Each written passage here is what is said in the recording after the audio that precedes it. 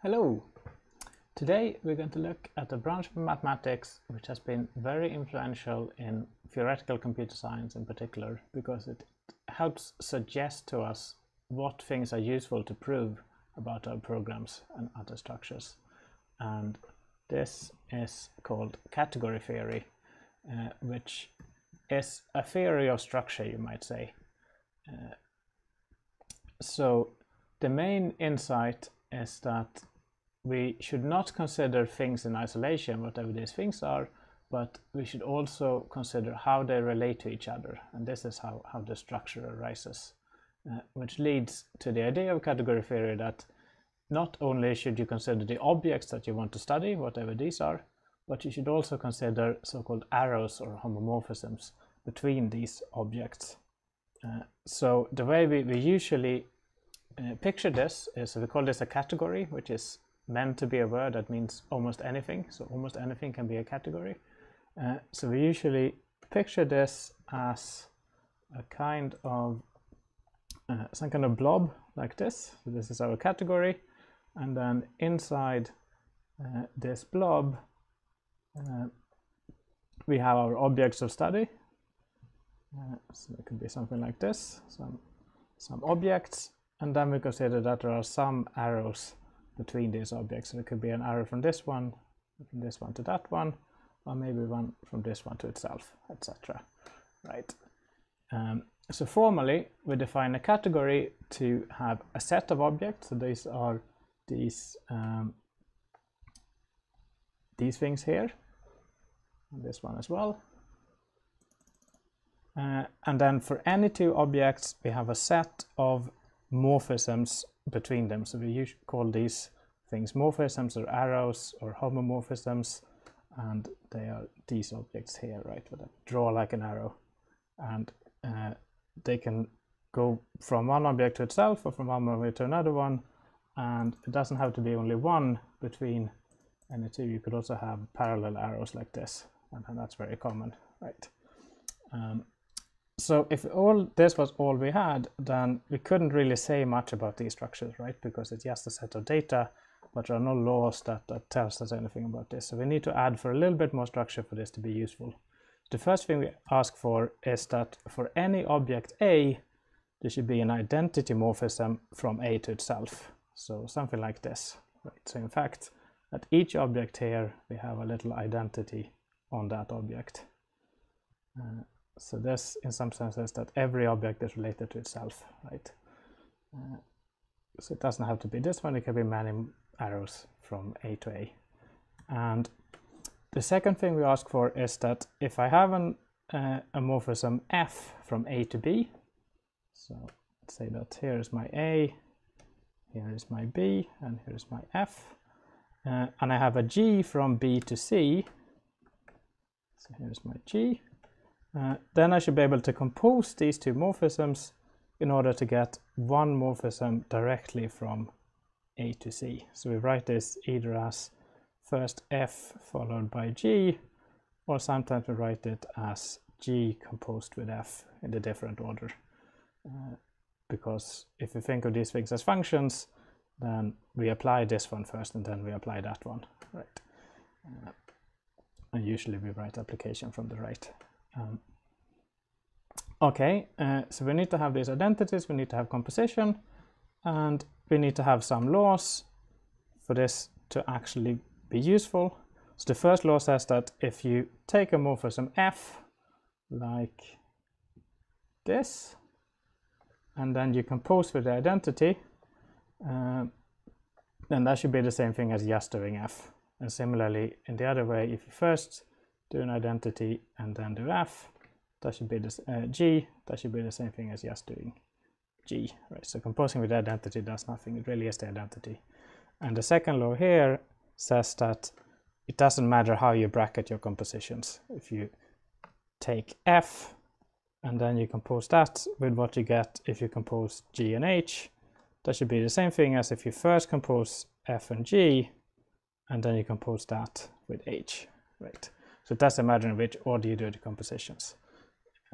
But of course, these things have to line up so that they actually compose. Okay, So let's look at an example. So this is in some sense a very common motivating example, which is the category of sets and functions, right? So here the objects are sets. So this is a common theme.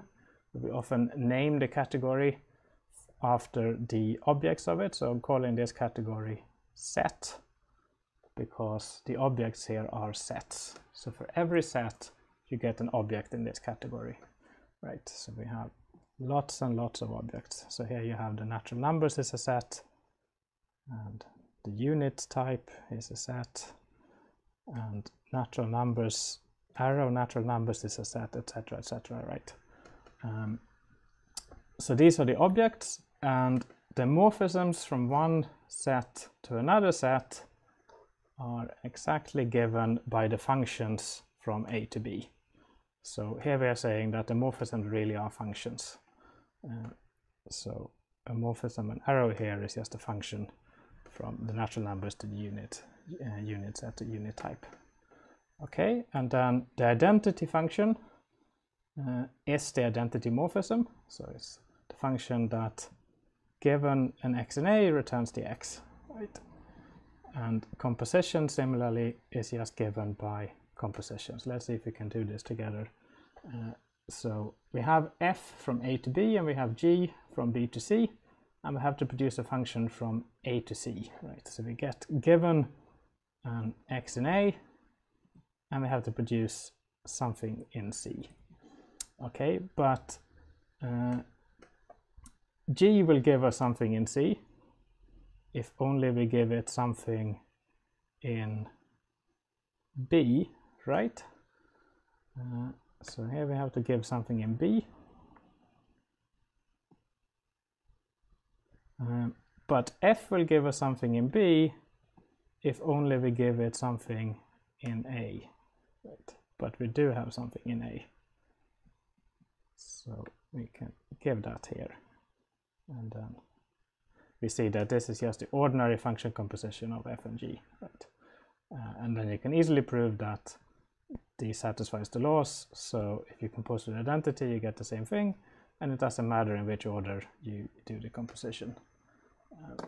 So we can also do this in Agda, where here I've defined what it means to be a category. And for size reasons, so I don't want to bother about set 1 versus set 0, etc. Sometimes I want my objects to be a large set, sometimes I want them to be a small set. So I've turned on type in type in this file, which means that set is in set, which strictly speaking makes logic inconsistent, but for practical reasons is quite convenient. So this means I don't have to worry about different sizes of sets here. Okay, so defining a category to be this given by this record, where I have a set of objects, and for any two objects I get the set of homomorphisms. And then suggestively I'm also going to define arrow as a synonym for hom, so that I can say that here ID for every A is an arrow from A to A, and composition, if I have something from A to B and something from B to C, then I get something from A to C, right? And then here I'm defining the other notation for composition as the going the other way, so then you might be used to from sets. And then here I have the laws. So first I have associativity, doesn't matter which way I bracket this, and the two laws that says that identity really is an identity on the left and on the right, right? So ID composed with f is f, and f composed with ID is f. And here is the example of the category of sets and functions.